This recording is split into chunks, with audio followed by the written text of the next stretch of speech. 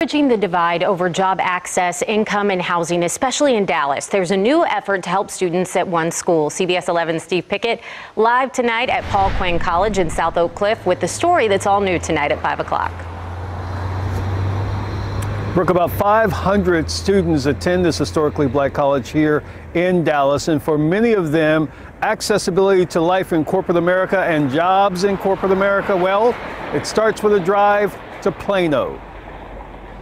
The Plano corporate campus for finance and banking giant JP Morgan Chase is not a world away from southern Dallas-based Paul Quinn College. I don't have a family that comes from corporate America. But students Evelina Rosario, Lucia Bro Evans, and Aiden Jamana make a 32-mile trek here to shorten a path of opportunity for themselves and for companies like Chase. We are being given opportunities and we are helping them out just as much as they're helping us. I have the privilege to say that my challenges that I undergo is having too much on my plate. These students are now employees via the school's Urban Work College campaign. Paul Quinn College President Michael Sorrell. It's hard for people to become things that they've never seen.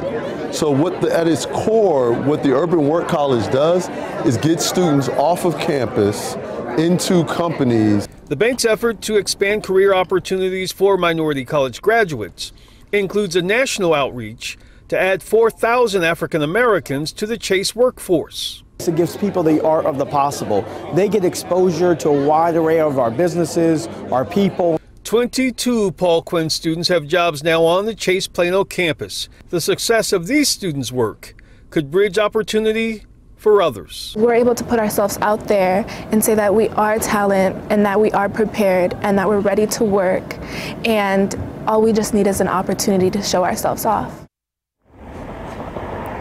And by the way, Paul Quinn has a Plano campus, so not all of those students have to come from their main campus. They actually are now living, working, and attending school right there in Plano. Reporting live, Steve Pickett, CBS 11 News.